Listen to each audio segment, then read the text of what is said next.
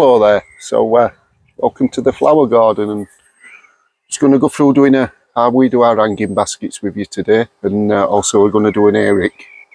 So 3 main compartments when we're doing this basket. Obviously there's the basket itself, which always look for a good strong basket with strong chain on, just because they can get quite weighty. I prefer this type of basket, these wire baskets, so I can plant through the sides. Yeah. So it disguises the basket. You just get that flow of flowers, whereas some of the wicker ones you can only top plant in. Yeah. Yeah. So that's the first thing you need. Obviously you need your plants, which I've got 2 different types of Saphinias. Now there's 18 in total. I'm going to do a couple of baskets. That's Night Rider, which is a nice flower on it. And I've got Pink Vein, which is quite an old variety of Saphinia, and it does very well in baskets. Yeah. So you need to line your basket. So what I'm using is moss, because it'll hold a lot of moisture, which does help. And the compost that I've chosen for my basket is, if you have a little, when you're doing a basket, if you have a little think about your compost. So I've gone for this Clover Gold. Right. 2 reasons mainly why I've gone for Clover Gold. One, it's got more feed in it, which your basket plants are very hungry plants. They need a lot of feed. That has 12 weeks feeding, as opposed to normal standard multi-purpose, which you get 6 to 7 weeks. But the main thing is that's got a wetting agent in it.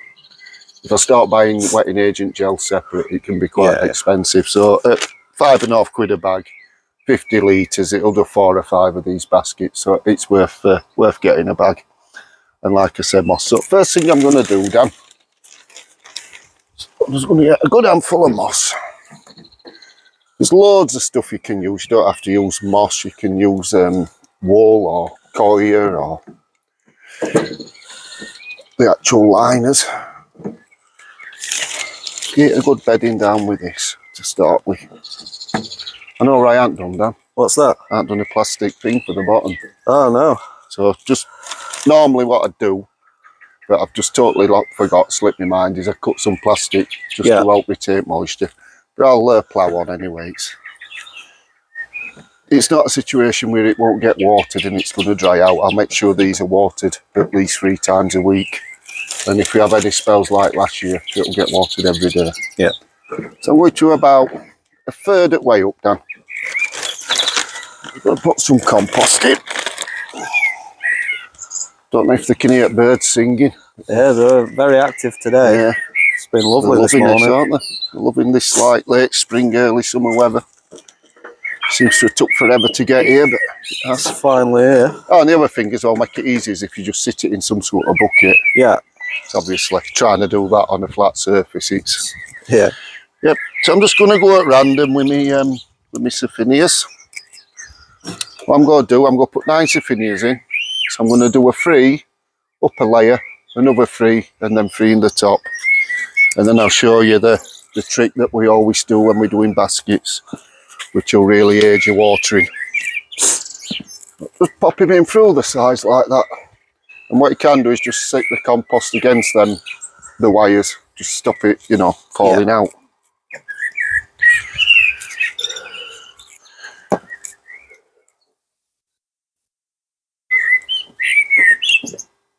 If you do happen to snap any, don't worry about it, because they're that vigorous, they'll suddenly pick up and grow back through it. I think we'll go with another Pink Vein the sides.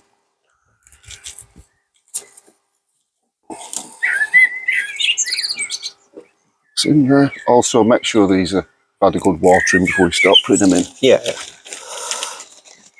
I'll get another handful of moss. I'm going to pack these in down the sides now.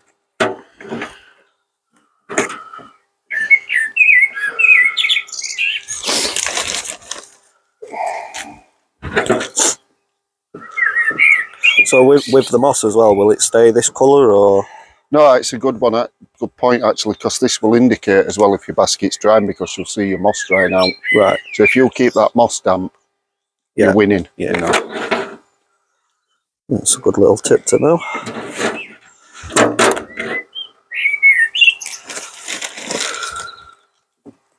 That's it. does look a bit untidy when you first do moss, but it really, you know, gets going and binds together. Yeah, so that's right. And then we'll just come up that level with compost.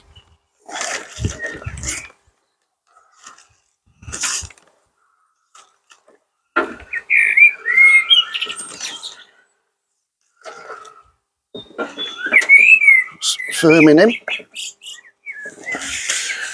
Then we'll go again with another layer down. So all I'm doing now is alternating it. So we're going to have one here, one there and one there. So that's filling that basket. And also then it allows light and air to the ones underneath, not shading. So we'll go with 2 Night Riders and one pink vein on this. If you get plants and they've gone a bit too over in the pots, just cut them back. Just cut them back by half, it'll not hurt them when you're planting it up.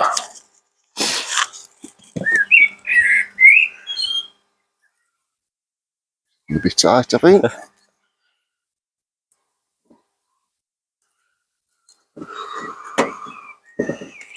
Then we come up to the top with some more moss down.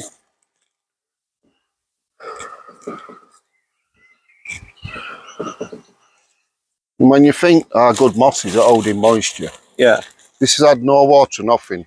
This were bought in December and it's just been left in bag. That's mad. That's why I like to use moss in baskets. The water holding capacity, Dan, if you would. Yes. Is very high. Other tip as well. Always unclip your chain before you start filling it. I've done that many times. You fill the basket, then realise your chain's in the bottom of the basket. Yeah, that'd be a problem. Yep. But you're starting again, basically. Yeah. So that good whip filling. Don't be, you know, don't be on skingy side whip filling. Here we go again now. Get these in contact with compost so they're covered. It's had sun on it, this, it's lovely and warm. Yeah? Yeah. Right, so I think I'm going to go with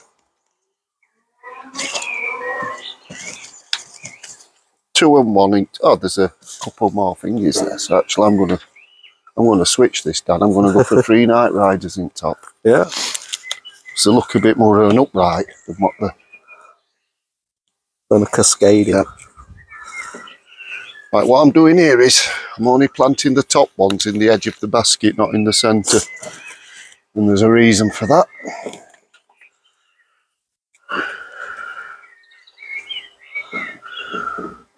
What I don't do with baskets, one thing I won't do, is I don't plant the centres. Yeah. Right? Especially when using something like Saphinias, which are very vigorous and will grow away for you. A lot of people stick a fuchsia, geranium, whatever in the middle. I don't do that. And the reason I don't do that, Dan, is because I want to do this.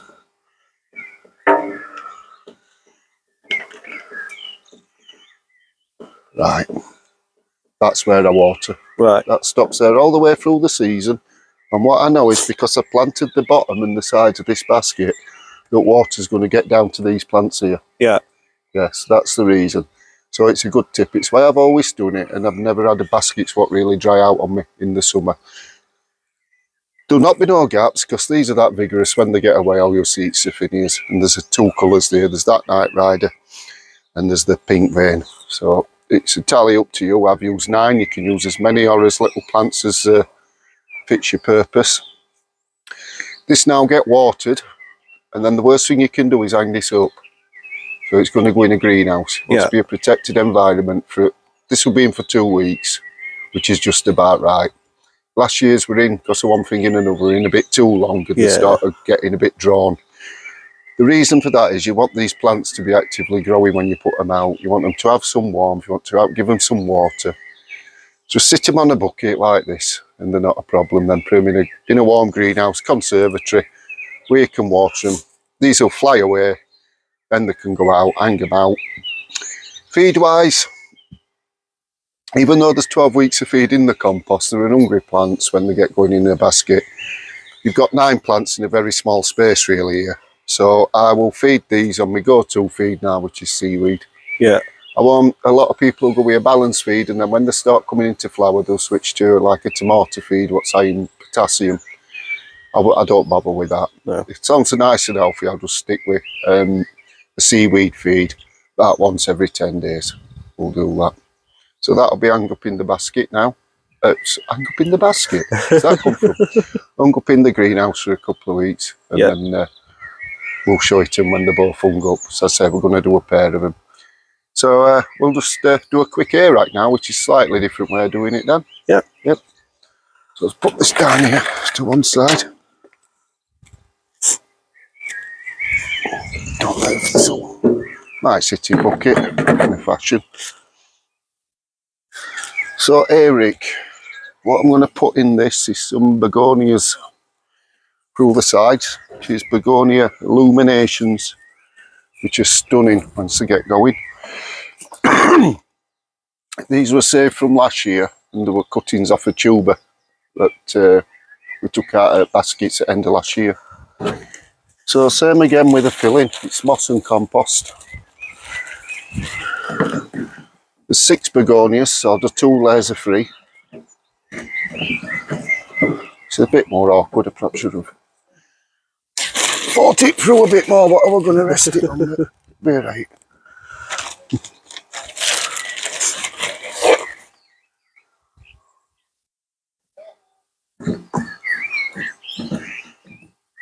Now, it's a layer of compost on there.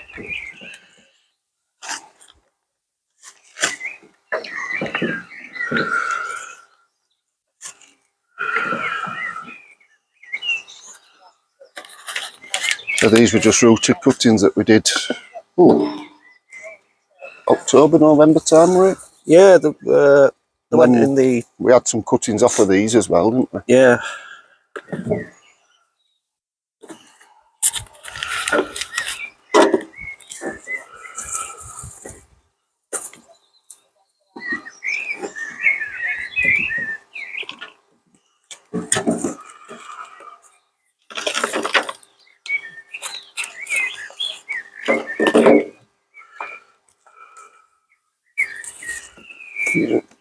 A bit big for this. Like I said, they all recover, they all soon perk up.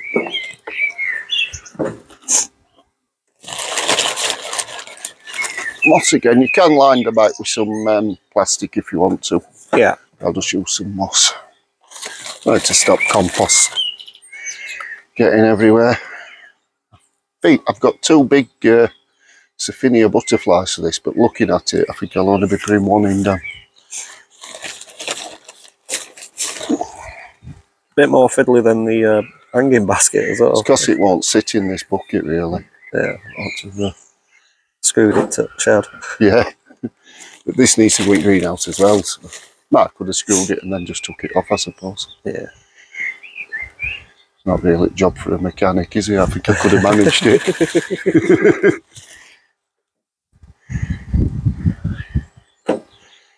Nice and tight like that. That compost on again.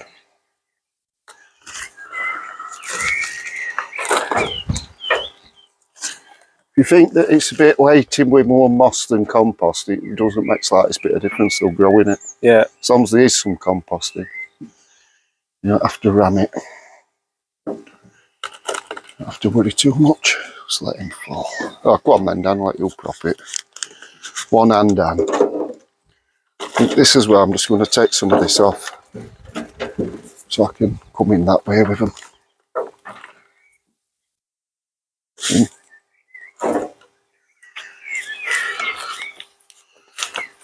But like I say, when you first do your tubs and your baskets, don't worry if you think, oh, it looks terrible when you first do it, because they normally do. Yeah. Once these plants start growing, it's surprising the difference that they look.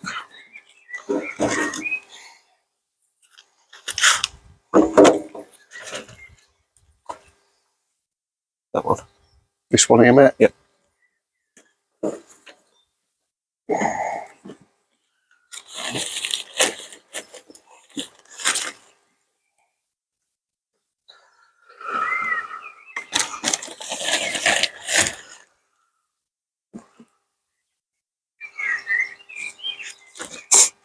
snatch? No, I was just keeping it out in case it comes back this way. That's the only thing with begonias. They're not like Siphinias, they're a lot more brittle. Yeah. But come end of June, July, you'll see just how stunning they do look. Let's get a bit more moss in this back here, Dan.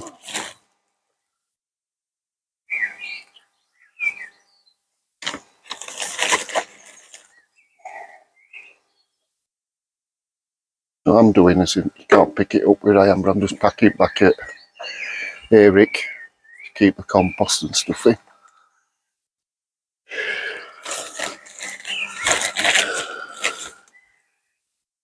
Come up. Take some compost out.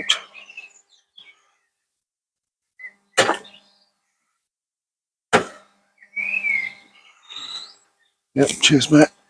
And this one's Saphinia Butterfly. Lovely one. Bubbles. Bubbles. Call me Bubbles, everybody does. I'll knock some compost off this.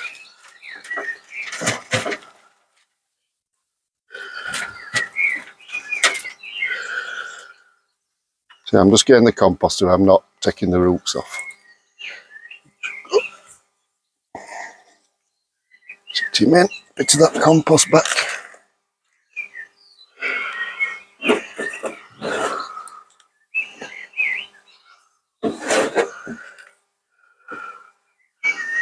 Yep, good watering. What you might find when you do watering for the first time as well, which is also clean all this compost off when you get in the greenhouse, is a good reason for not hanging them straight up, is it could drop. Yeah. So then you can just top it back up with compost. Yep, same again, feed once a week, water at least 3 times a week in these Erics, they'll fly. So, see you soon. Cheers, mate.